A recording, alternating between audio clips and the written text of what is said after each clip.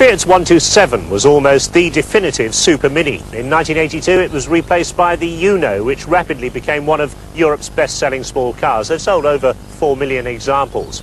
Well, now Uno's had a facelift, but like the new Metro, the changes are far more than just skin deep.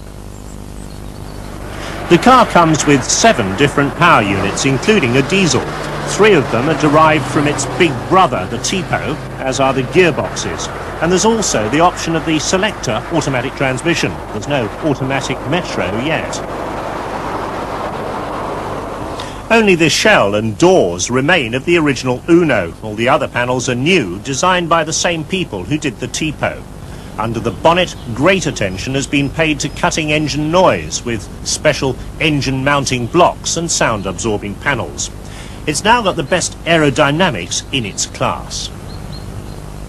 Inside, they've revised the dashboard, and the heating and ventilation system is changed with automatic temperature control on some models, and that's a first for a small car.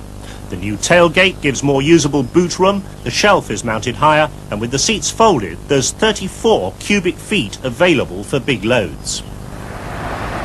Now, when you first start to drive the new Uno, you think they've done something to the suspension to improve the ride, but in fact it's exactly the same as the old model.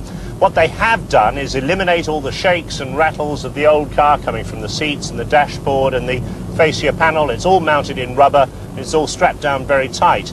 The result is the car feels and rides like a more expensive, heavier model.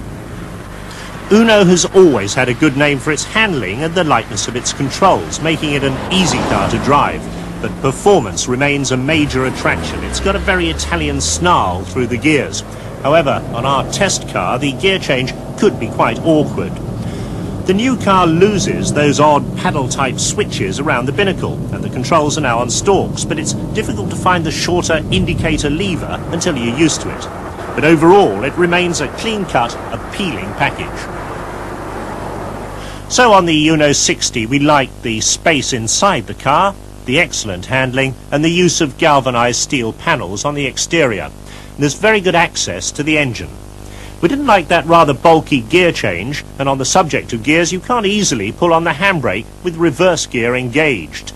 The pedal position is slightly odd, and there's no central locking on this model.